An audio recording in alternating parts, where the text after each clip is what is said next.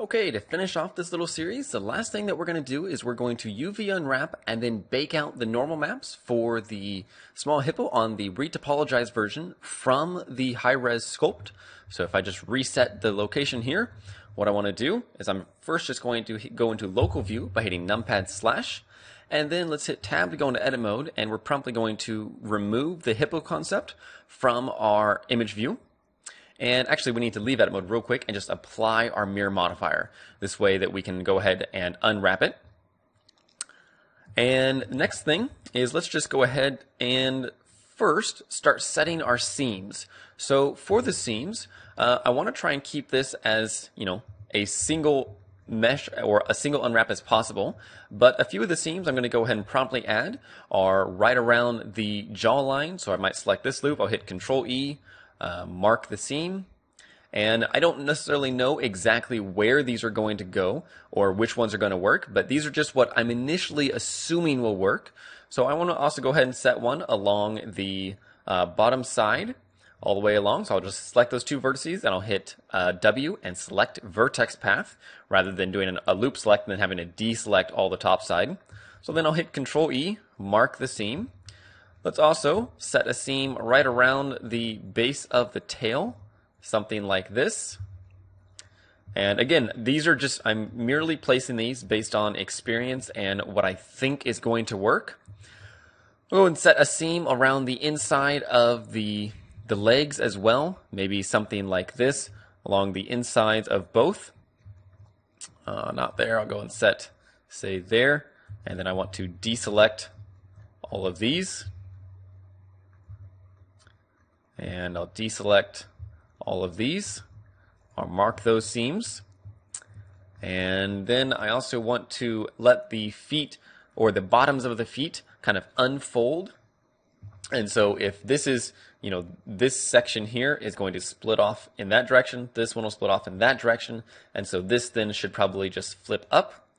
And so I will set the seam. I'll just Alt right click, select this loop and select this loop.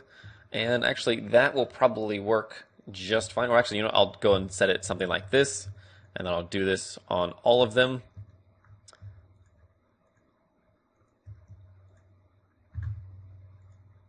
Okay, Control E, mark those seams. And let's just see what we have so far. So if I select everything, hit U and unwrap, we can start to see actually we've got a pretty nice pelt map already. But before we go any further, let's go ahead and add in a UV test grid. And I'm going to go and set this at 2048 by 2048 because then I'll then actually use this as my baking base. And I like to bake larger than maybe I would necessarily need depending on what I'm doing. But 2048 is a good starting point, I think. And I also want to hit T, or excuse me, N in the UV view and just set this to be UV grid. So that then if we go over here in the properties panel, I can set the display type to be, if I switch away from the cycles render, just a blender render, then I can set this as textured solid. No, why didn't that work? For some reason it didn't assign the image, so I'll just select this. And it's because, actually it's because I switched from blender render. So I'll set that and then enable textured solid, and this will then work. So what I need to do now is we can examine where we have stretching so we can see.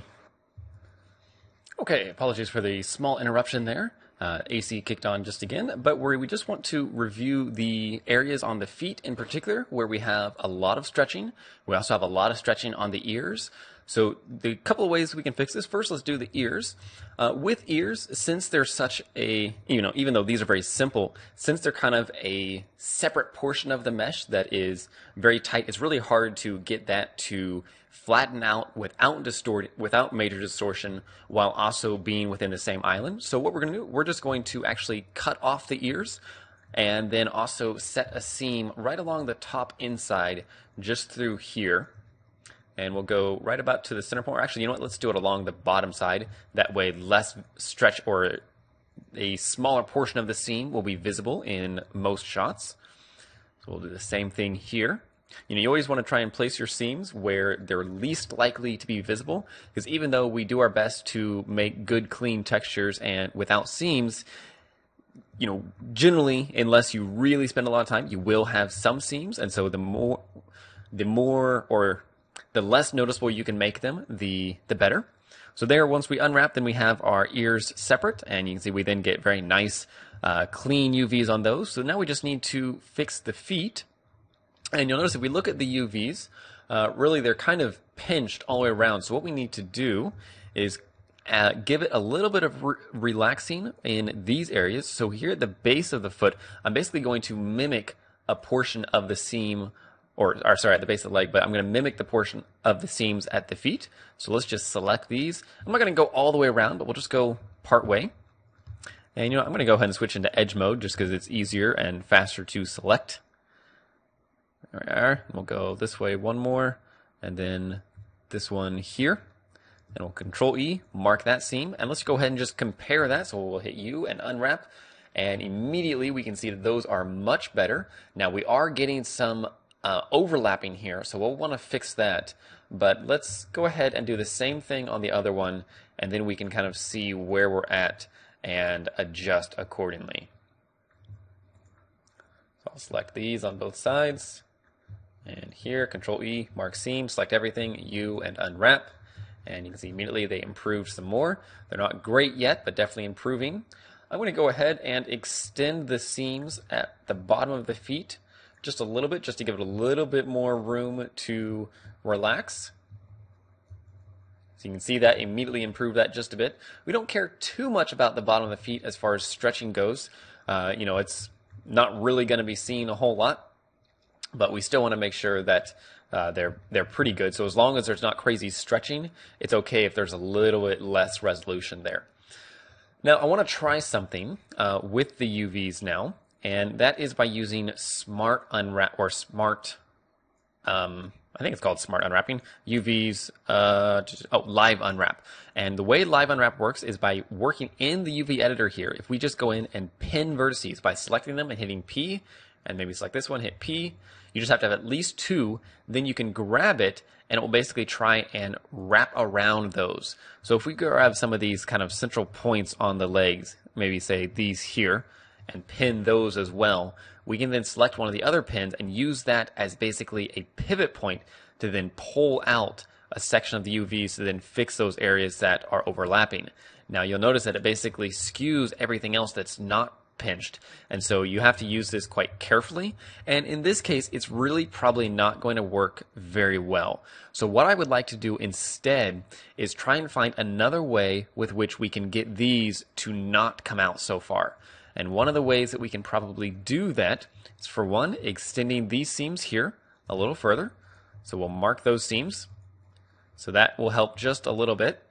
I'm also going to lessen this unwrap. I'm just going to bring these up 3 less edges, so I'll Control E, clear those seams, and that will make this section splay out a little less. And at the same time, I'm also going to relax the muzzle a little bit by adding a seam right here in the center. Even though that's not a very opportune place to put the seam, it's one it's quite easy to fix, you know, and it's also one that really, particularly with his very large mouth here, that will really help relax that portion. And we want to continue trying to relax some other portions of this. Something that you can think about is try and imagine the contours of the mesh and how they're going to best unwrap. So in this case, you know, with the tail here, as it slopes down here, it's going to be a lot harder for this to really flatten out. So something that we can do is we could go ahead and add more seams around the tail and such, or else just add a seam out like this. So maybe I'll just add a seam something here, because that will basically act as, think of it like a pleat in fabric, such that this area can go that way, this area can go that way, and really help kind of relax the whole thing a bit more. So we'll unwrap that, and you can immediately see that definitely helped, and the back actually looks really good now.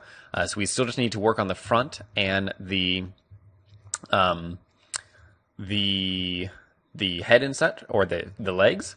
So on the legs, what I'm going to go ahead and do is, it's getting a little difficult to get this to unwrap completely cleanly. So one thing is, let's go ahead and, so that we can avoid some of the overlapping in here, let's adjust the placement of these seams a bit. So I'm going to select these. I'm going to clear this seam, and instead I'm going to place the seam right around here.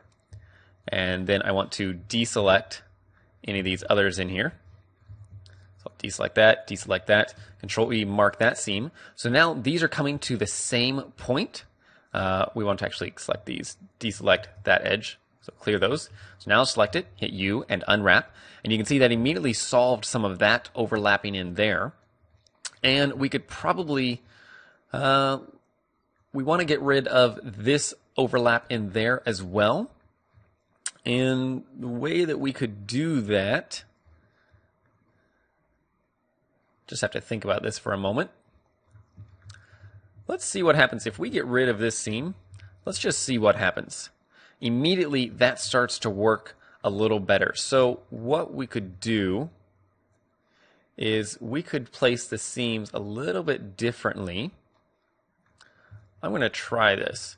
Let's position the seams right in here. Control E, mark that seam.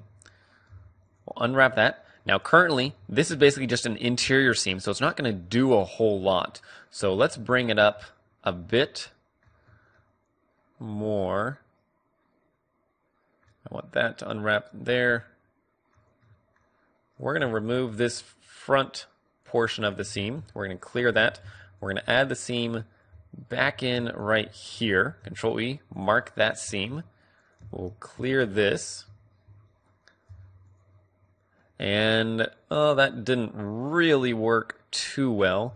Okay, we're going to get rid of this. So you can see how there's really, particularly with a model that you don't necessarily work with a whole lot, in the case of this Hippo, there's some things that you just kind of have to work with and tweak until it starts to work better. With something like a human head, something that I've unwrapped a lot, there's generally not a lot of guessing involved. But in this case, since this is a model that I definitely don't model hippos every day, it's something that I've got to work with a little bit more to see exactly how I want it to work. And I think what I might do is I would like to relax this a little bit. I want to keep this section here along the top completely solid. I really like that because that's where there's going to be a lot of focus in most of our renders, and so we want to have as few seams there as possible. So currently, basically the side folds up, this folds up, but one of the areas that we don't really have a lot of play is this right in here. So what I'm going to try, we're going to try a couple things. And one thing you can do, by the way, is if you go into unwrap, if you then enable, under mesh options, if you enable live unwrap, anytime that you go in and just say add a seam, so say mark seam, well, or maybe not, I thought that it would do it.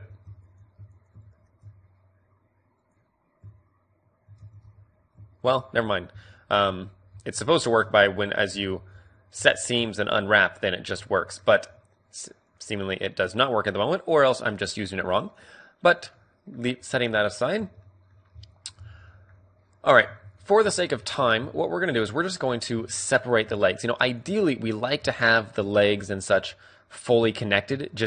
It makes it a lot easier to avoid some of the seams. But in this case, and frankly, in most cases, it can be really hard to get the legs to unwrap cleanly without getting the distortion just like we're seeing right now and the overlap. And the overlap is the one big thing that we really can't have. So we'll just go ahead and remove the legs, and I think that will be just fine. That's actually pretty common practice. And if we look at this now, we get a much more even unwrap. But what we could do now is go in and use the new UV sculpt tools. And I want to just scale up these areas just a little bit. So I'm going to go into UV sculpt, which then gives me a few more tools right in here. I've got UV sculpt. Here we are. Go down a little bit. And what I want to do, we should have brush options. Yes, so we have brush options right here. So either grab, relax, or pinch. So I'm going to go into relax, and I'm just going to relax some of these areas just a little bit. Or actually, I'm not really liking that too much. Let's go into grab or pinch. And what pinch can do is if we hold down control, we can actually expand some of these areas to get slightly more resolution on here. But I also want to disable lock borders. This way the edges can actually expand through here. And we'll just reverse pinch these up, which just gives us a bit more resolution in there. And we'll do a bit more right in here. So you'll notice it works quite smoothly, and it really doesn't change the overall layout of our UVs. It just gives us a little bit more room to kind of tweak it like we'd like.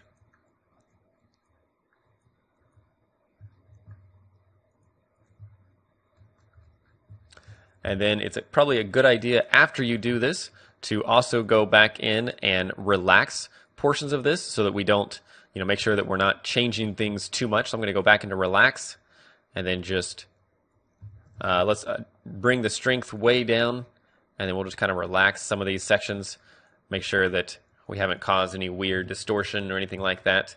And you can see that there is a little bit of distortion here and there. So I will go and just subtly relax it. We don't want these jaggedy edges on the squares. All the squares should be relatively straight edged. And so if you have some that are more stretched, then it might be a good idea to do a little bit of the relaxing to make sure that you're not causing problems. And this is one in particular that is not as good.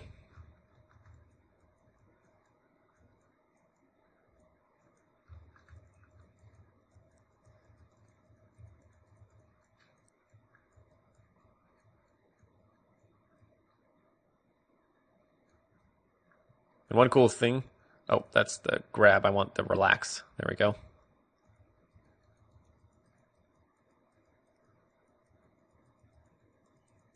So you don't necessarily have to do this all that much, but doing it can definitely improve some things. And in this case, I've messed this up just a little bit. So I'm going to go ahead and re-unwrap it just to solve those problems, and then I'm going to go back in and pinch it just a little bit. In that case, I overdid it in some areas, and so I'm going to go back in and just basically, essentially learn from my mistakes and do it again just real quickly without too much energy.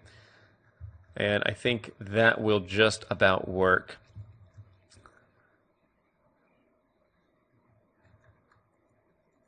One thing we might do is we're getting some stretching because right here, basically, we're not able to relax this portion as much. So I'm going to give it a little bit more ability to relax by adding in just 2 seams, about like this. I'm going to mark those seams, and then I'm also going to bring this seam back another edge. So you unwrap. There we go. So that gives us a much more even result in here. And I think that will probably do it. Okay, so that's close enough for what we're doing today. So what I want to do now is to go in and bake the normals. So if you're not familiar with baking the normals, you can access it from the render properties, and you can bake any number of things, everything from your full render, including all lighting, textures, etc. You can bake just your textures, and again, any number of things. The only thing that it requires in this case that we want to bake the normal maps is it requires an image to be assigned to the UVs. So this image in this case is our our UV test grid right here. And so this will work just fine. Now, on our UVs, generally when you do this, you want to make sure that things are as optimized as possible. So generally, we might go ahead and reorganize this a little bit to try and make use of all this empty space. For this case, since we're just making this for the time being, I'm not going to worry about that. We could definitely optimize that a little bit more, but this will be quite suitable for what we're doing today. So we're baking the normal map such that we can acquire the high resolution detail from our sculpture to then bake it onto our retopologized mesh.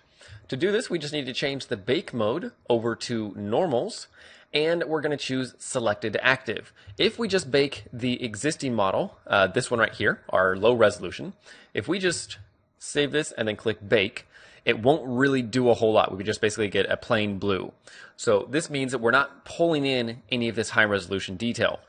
So what we need to do is enable selected to active. We'll then select the high resolution mesh, followed by holding down shift and selecting the low resolution such that the low resolution is our primary selection. And then we'll go ahead and click bake again. Now what this will do is that will bake out the level of the multi-res that we have set as our render resolution, which in this case is our full res. This may take just a little bit, and so I'm going to pause recording while it's going, but you'll see the result here in just a moment. Okay, here we are. So we have some immediate problems, as you can see, namely all the facets in here. And this is because we have not set our low resolution mesh to shade smooth. So let's go ahead and set our shading to smooth. And then if we bake this again, it will work much nicer. So we'll go ahead and click bake. And there we have it, a very nicely baked normal map here, which just to visualize this a little bit better, let's go ahead and select our low res. We're going to hit numpad / to hide everything else, and then you can see it applied here. There's no weird spots or anything. Well, maybe a couple weird spots right in here, but they shouldn't cause any problems necessarily, where they might, but they're in spots where it looks like they're in wrinkles anyway, and so it should be just fine. So what I want to do to really visualize this, let's leave local mode. We're going to hide our high resolution, and then we're going to hit Shift A. We're going to add in a lamp and a hemi lamp, and this is just basically a directional lamp in kind of a hemispherical shape. So it gives us a lot of just kind of even lighting. And in order to visualize the normal map applied to this, we're just going to go over to the materials. We're going to add a material, then we'll promptly go over to the textures, add a texture, and we're going to change the texture type over to image and load in our untitled image here, which let's go ahead and name this as Hippo _ normal. There we go. And we should go ahead and save this as well. So I'll just save as image. I'll create a new textures directory inside our working file or working directory. And then we can call this Hippo _ normal and save it. As soon as it saves out, and it'll take just a moment. There we go. Okay, we need to change the coordinates then on our texture here to be UV, such that it uses the UV coordinates. And then we want to disable the color option and enable the geometry normal option. What this will do is set it to be a bump map, but this is actually a normal map. So let's do one thing first, and let's actually enable this in the viewport. To see it in the viewport, we're going to disable textured solid and change the shading type over to GLSL. So now if we hit Alt-Z or switch into texture shading, it will then show the bump map applied to our model. Now, this looks kind of weird. You know, some parts like around the eye look kind of all right, but it looks weird because currently it's set as a bump map, not as a normal map. And a normal map actually has directional lighting in it for the vectors here. And so you get actual much better depth, whereas a bump map is just, you know, up and down. So what we need to do is we need to tell Blender that this is a normal map. So we'll go to image sampling, just enable normal map, and promptly it looks 1,000 times better and actually looks really good. So one last thing that we can do, oh, actually, nope, that is the last thing. You can adjust the strength of the normal map here, making it lighter or stronger. In this case, we'll just leave it at 1. And there we have it. So here is our normal mapped Hippo. It looks quite good overall, I think. And this normal map could then be, you know, mixed with your textures. And if you actually even added in, say, a subdivision surface modifier to this, you'd get even better detail just because it'd be a little bit more rounded. You can see a couple areas here where it then gets mixed up. If you don't subdivide the UVs, that will fix those problems, and then you get a very nice little low resolution but highly detailed Hippo character.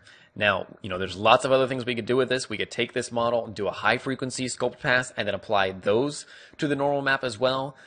any number of things we could do, but I think this is a very good stopping point for this little mini series. So, just in conclusion, in this little series, you have learned how to create a base mesh for sculpting. You've then learned how to sculpt on a lot of those details, followed by sculpting in some additional details and retopologizing the entire mesh using a variety of tools, including the really astounding B surfaces tool, which is just awesome. Props to the developer on that. And then lastly, learn how to UV unwrap and bake out our normal map. So all in all, I think it's been a successful little series. I hope that you've enjoyed it, and I'll see you next time. Hopefully we can see some hippos and other animals and such submitted to the Blender Gallery. So thanks again for watching, and I'll see you next time.